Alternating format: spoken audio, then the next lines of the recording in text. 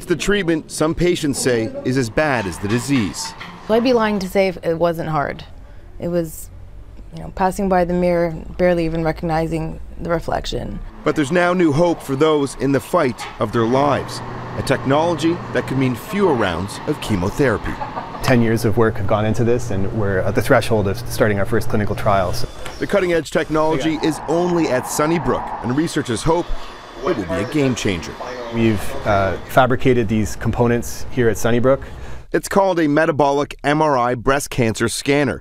In a nutshell, it will help doctors tailor chemotherapy treatment for each individual patient. A multi-million-dollar machine called a polarizer creates a serum for the injection. Then, using the MRI, doctors can assess the effectiveness of the first treatment in just days, instead of weeks or months, which can mean the difference between life or death. A significant portion of patients do not respond to their first course of chemotherapy, roughly 25%. That's a lot of patients. Trials are going to begin on patients suffering from locally advanced breast cancer in the next couple months, but the end goal is to make this available to patients suffering from several forms of cancer. Eats away at you, energy levels. I was barely even able to stand. Elizabeth Cardosa Galster was diagnosed with stage 3 ovarian cancer 7 years ago. At only 26 at the time, she admits it nearly broke her.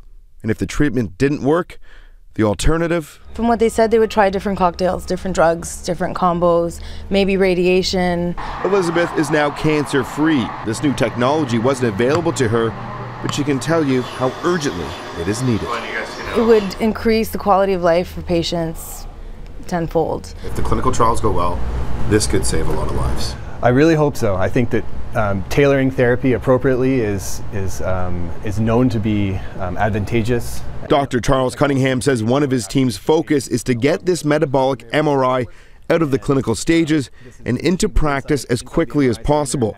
I'm very hopeful that we'll be able to see responders and non-responders using this technology, and that will be, as I mentioned, a huge clinical benefit, and that's the goal. If all goes as planned with the trials, the metabolic MRI program could be made available to patients here at Sunnybrook Hospital in as little as 2 to 3 years. City News is going to continue to follow this story. We hope to bring you more when those trials begin in the coming months. Adrian Gobriel, City News.